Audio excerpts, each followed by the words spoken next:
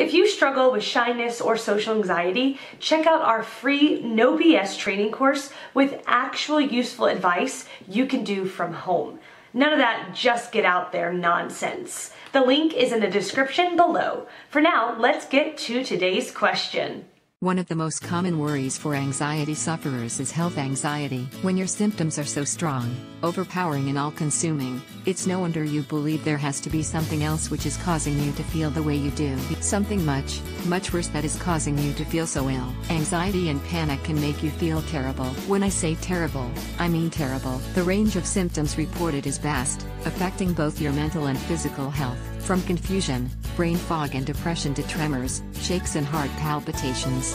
When at their worst, they can really stop you being you and being able to function in the world. When you have felt this way for many months or even years, it can feel like you are trapped in a tangled web deep inside a giant maze. Escape seems impossible and, in the end, you give up hope and all you are left with is the feeling of being completely lost. The answer you are looking for, to be well again, appears to be more complicated than you'll ever be able to grasp. Thankfully, this doesn't have to be the case. All you need is to fully understand why you feel this way and how to use this information to help you recover. This simple knowledge is what made a huge difference to me in the way I now feel.